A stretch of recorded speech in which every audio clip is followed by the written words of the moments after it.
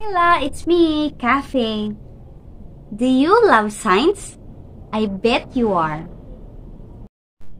Do you know who are the people who study in the field of astronomy?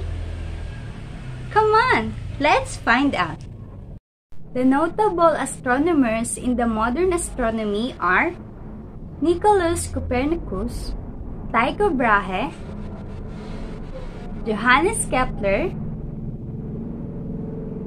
Galileo Galilei, and Isaac Newton. But today we will focus to Aristotle, the Greek philosopher, and Galileo Galilei, the astronomer.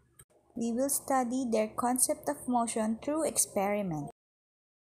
So I prepared the materials that I will going to use, which are the crumpled paper,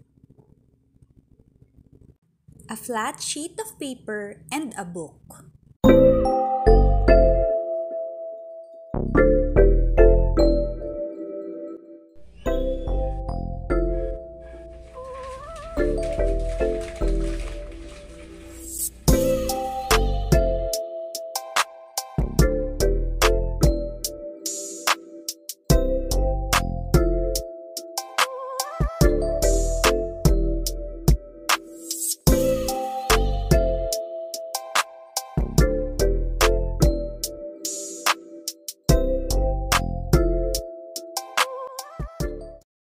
Activity 1.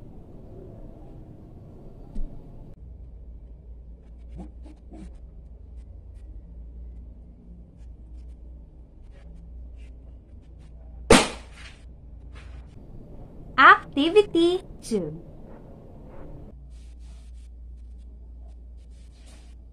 One, three, go. Activity 3.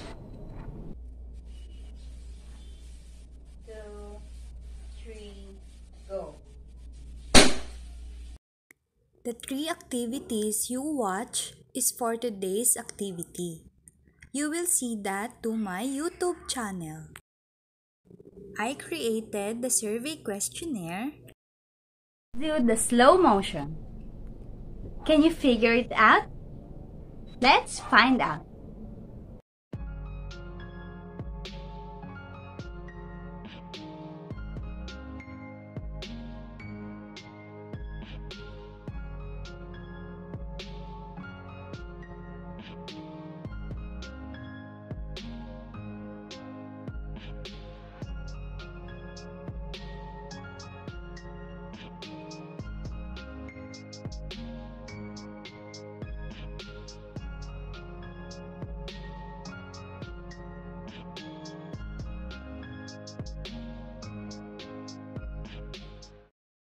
So I got 13 responses in ages 17 to 48 years old.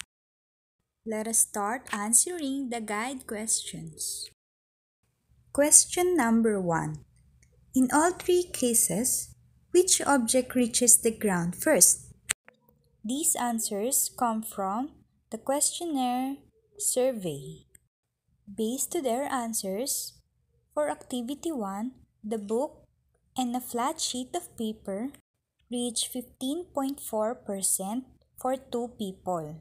Next, for activity 2, book and crumpled ball of paper reach 69.2% for 9 people. And last, activity 3, the book with the paper top on it reach 53.8%. So the highest are the activity 2, which is 69.2% for 9 people. Question number 2. In activity 1, what causes the flat sheet of paper to move sideways? They have all the same answers like gravity, force of gravity, air, but this one caught my attention. This answer came from Jonel Monino, a friend of my eldest sister. He said, air resistance, I think. The less massive the object is, the more the force of air resistance slows put the object down as it falls. Question number 3. In activity 2 and 3, why did the objects fall at the same rate regardless of their masses? This is from Juliamae. He said, in activity 2, the crumpled ball of paper has less surface area. That's why air resistance doesn't affect the crumpled ball of paper that much. In activity 3, the flat sheet of paper is on the top of the book, and the air is blocked by the surface of the book, so definitely they will fall at the same time. The next answer is answered by Alan II Dolfo, who is precious to me. He said, I did not agree that the both objects fall at the same rate regardless of their masses, because the air really matters. But if we can remove the air, then the nature of gravity will tell us another possibility.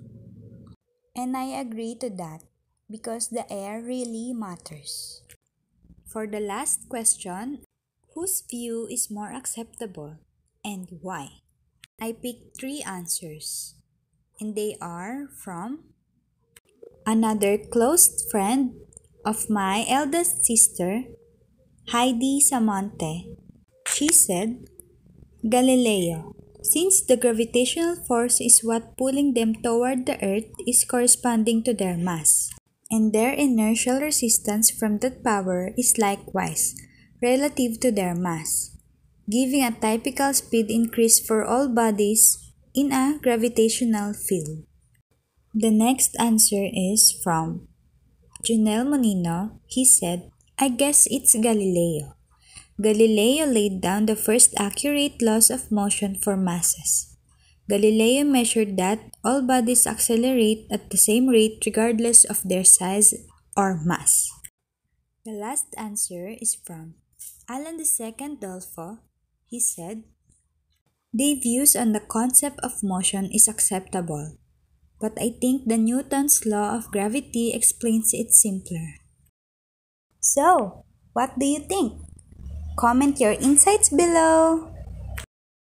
I am officially announced that the form is no longer accepting responses.